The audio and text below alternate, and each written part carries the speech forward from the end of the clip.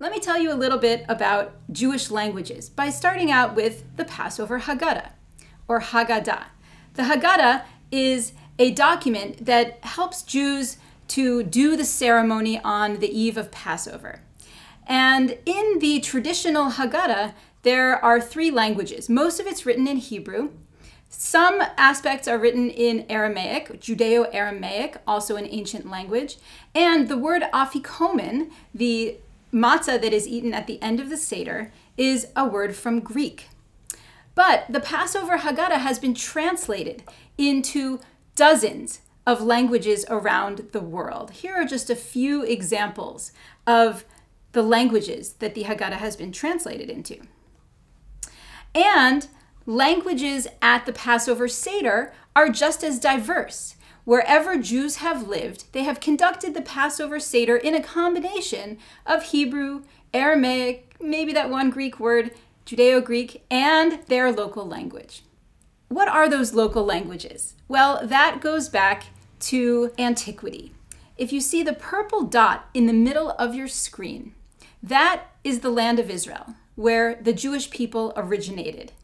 And when they were expelled and for various other reasons, they moved to parts of North Africa, the Middle East, Europe, and parts of Asia. And when they moved, they eventually picked up a version of the local language and Judaified it. So there are Jewish versions of all of these languages that you see on your screen right now. Judeo-Italian, Judeo-Greek, Judeo-Persian, Judeo-Tajik, Judeo-Malayalam in southern India.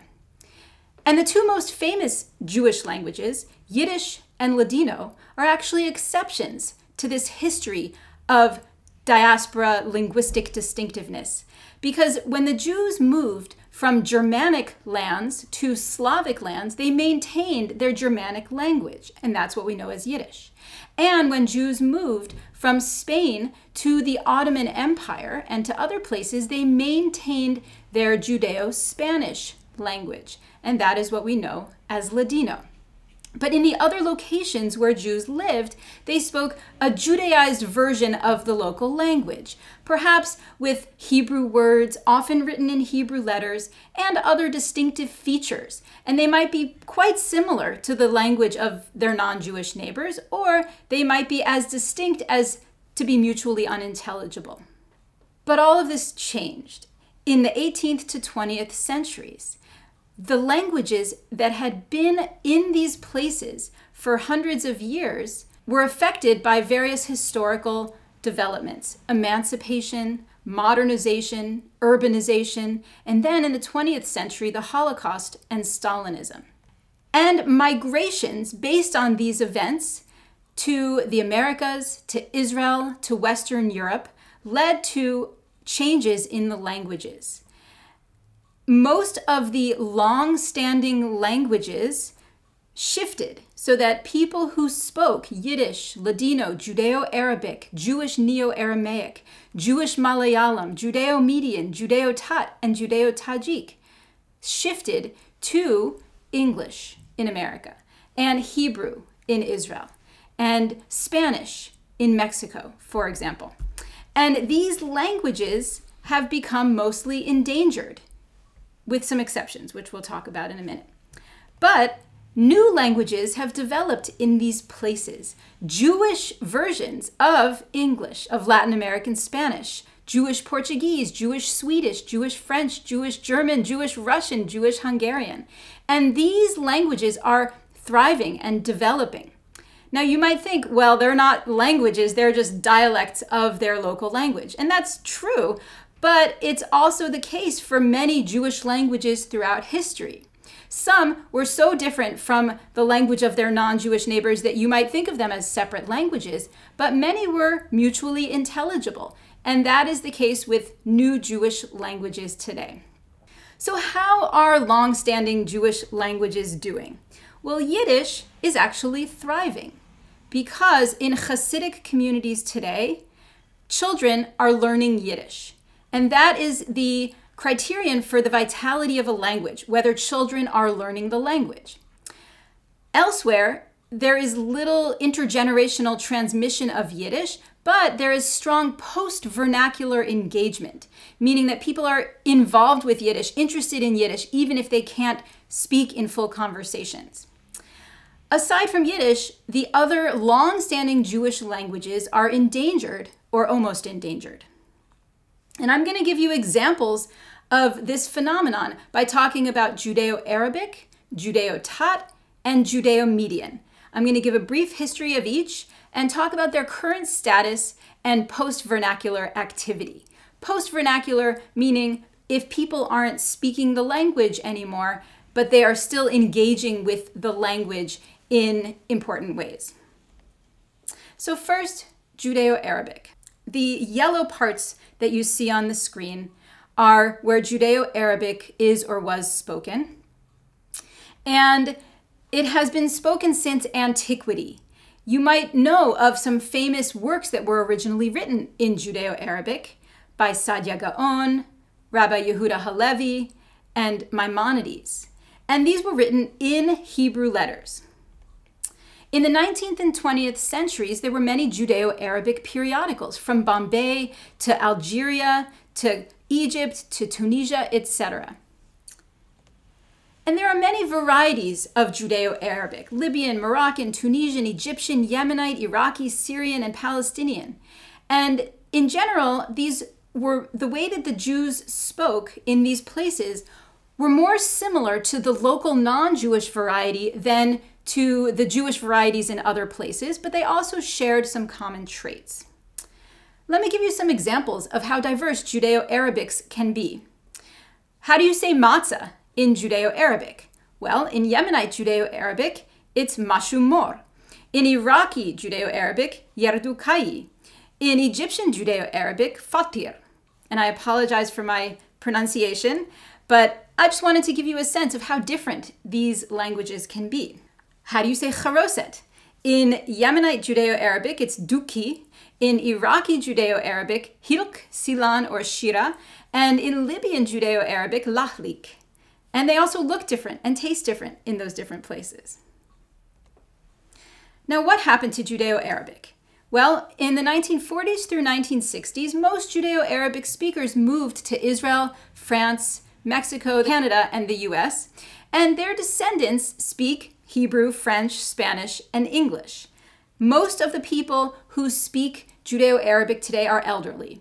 There are still some communities in North Africa today, about 3,000 Jews in Morocco, but most of them speak French.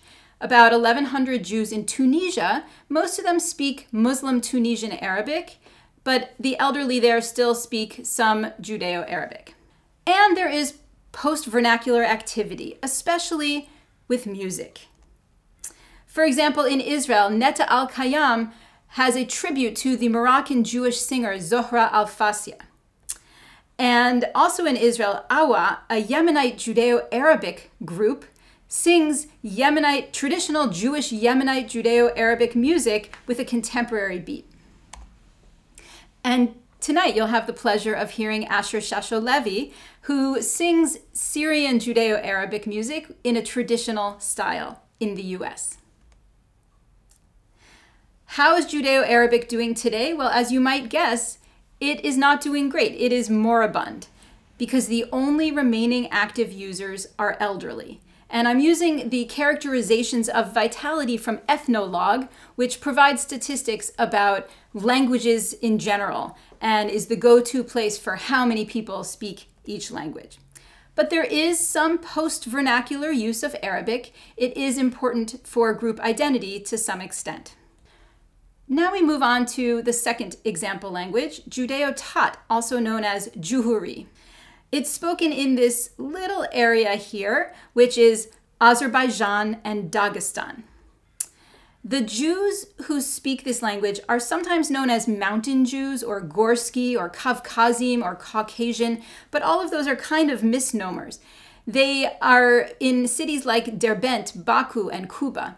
The community has been present in this area since ancient times. And their language is a variant of Tat, which is on the Persian branch of the Iranian language family. It's related to Persian, And it's similar to Muslim Tat, but there are also many differences. There have been many publications in Judeo-Tat written originally in Hebrew letters, then Latin starting in 1930, and then Cyrillic starting in 1938. And you can see some examples here of periodicals and books that were written from 1908 through 1991. And in fact, in 1938, Tat, or Judeo-Tat, was one of the 10 official languages in the USSR Republic of Dagestan, making it one of the few Jewish languages that has ever been an official language of a country. But from the 19th century to today, Judeo-Tat has slowly been replaced by Azerbaijani, Russian, and other languages in the Caucasus region, and by Hebrew in Israel. Some older people still use it, and parents still use it as a secret language when they don't want the kids to understand. There is some post-vernacular activity, some music in Judeo-Tat. We won't get to hear any of that tonight, but I recommend checking the Jewish language website for some examples. However, Judeo-Tat is still transmitted to children in one town, Kirmizi Kasaba, Azerbaijan. This is basically a Jewish town, and most of the people who live in this town are Jewish and therefore have been able to maintain their language. But even in Kirmizi Kasaba, all community members also speak other languages, and educational instruction is in other languages. So the vitality of Judeo-Tat is threatened. The language is used for face-to-face communication within all generations, but it's losing users. And now our final example, Judeo-Median. Judeo-Median is a language family within Iran. It is an Iranian non-Persian language, so you can see on this language tree that it's not on the Persian branch of the Iranian language family, it's on the northwestern branch. And there are actually several Judeo-Median languages that are not mutually intelligible. Here I give you just a few examples of words in Judeo-Kashani, Judeo-Isfahani, Judeo-Hamadani, Judeo-Yazdi, and Judeo-Shirazi. And you can see how different these languages are. In the mid-20th century, most Jews in these areas moved to Tehran and other major cities and shifted to modern Persian with some Hebrew words. And from 1979 to the present, most Jews from Iran have emigrated, especially to New York, LA, and Israel. So the vitality of Judeo-Median is nearly extinct. The only remaining users of the language are elderly and have little opportunity to use the language. And there's also very little research on Judeo-Median, so we don't actually know how many speakers there are. So in conclusion, most long-standing Jewish language varieties are endangered, as their speakers are all or mostly elderly. And in the next 20 to 30 years, the last speakers will die.